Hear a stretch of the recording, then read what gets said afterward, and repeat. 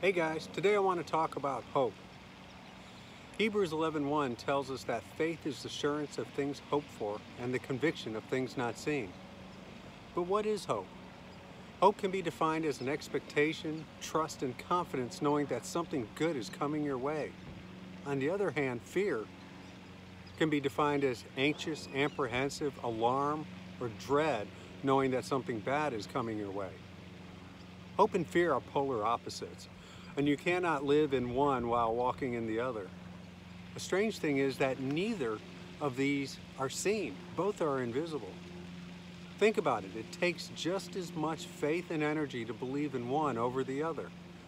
The difference is that one builds you up and the other tears you down.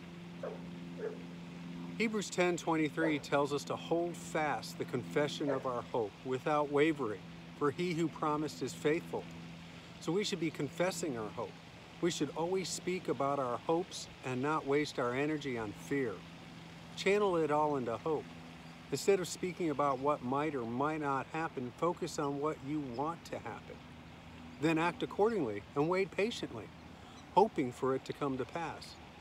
God hears our prayers. We just need to learn to trust Him. He can handle every situation. And when the hard times are over, you will look back and wonder why you ever doubted Him in the first place. Romans 12:12 says we should rejoice in hope, be patient in tribulation, and constant in prayer.